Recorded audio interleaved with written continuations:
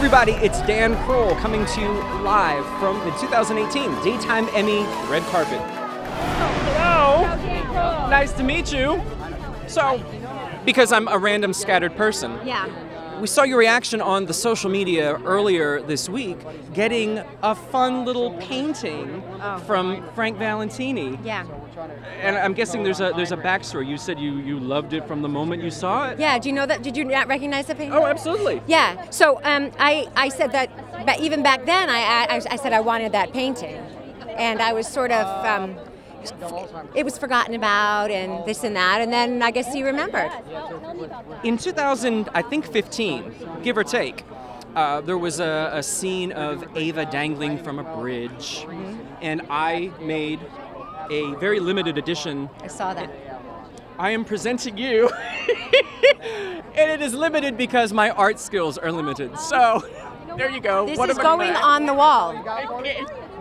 It's going on the wall. Well, I appreciate that. Now, how am I going to get this home? I can't carry it right now. I'll make sure that you get it at you some will? point. I want this though. I will make sure that it's sent to you at the. In fact, I liked what my husband said about it, though. He said, if that's more, what did she say? If that's more west, avoiding sharks while moving mountains. I mean, I think it's right? I love it. So you're going to make sure I get that? I'll make sure. I really want it. That's going to be framed and put on the Maura wall. Okay, I appreciate that. I appreciate you. I have to, I mean, we have to talk about a little bit of Emmys real quick here. Okay. In 15 seconds or less. Yeah. Everything that Ava's gone through in the last year. Yeah. And go. Oh, well, she was blamed for murdering someone that she didn't murder.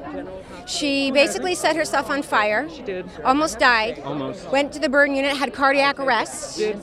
Got home, felt a little better. Had to wear a mask. Had some surgery done, then had to go to a clinic in Russia where she saved patient 6 from Russian killers, and then she had to escape from them herself. She fell in love with a priest. I mean, okay. She anything else? No, that's about it. I mean, that's, you know. Her face was finally fixed. How much, was there a lot of time spent on the makeup? No. Really? No, they're pros. Okay. It was just like glue and some. Well, it certainly didn't look like it. I mean, it looked like you were there probably for a long time. Yeah, so no. that shows the magic of the smoke and mirrors of the makeup team at General Hospital. Yeah, they're quite good.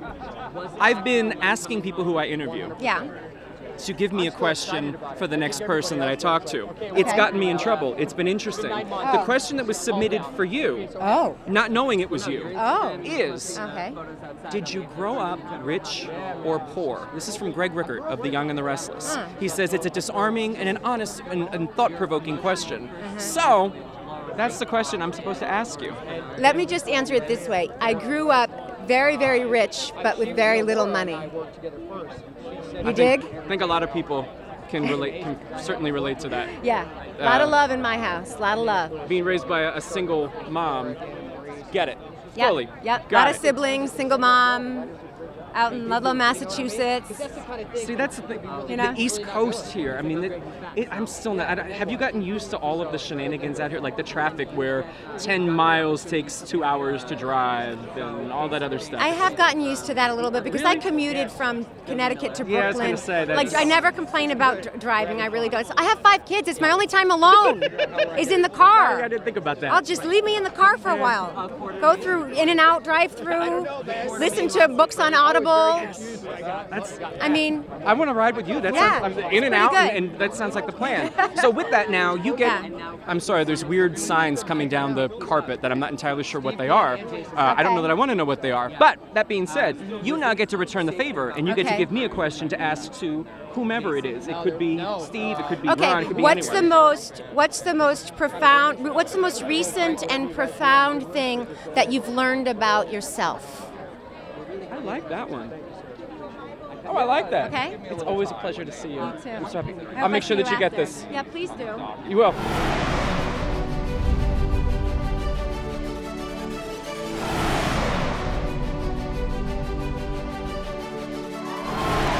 Hey everybody, it's Dan Kroll coming to you live from the 2018 Daytime Emmy red carpet.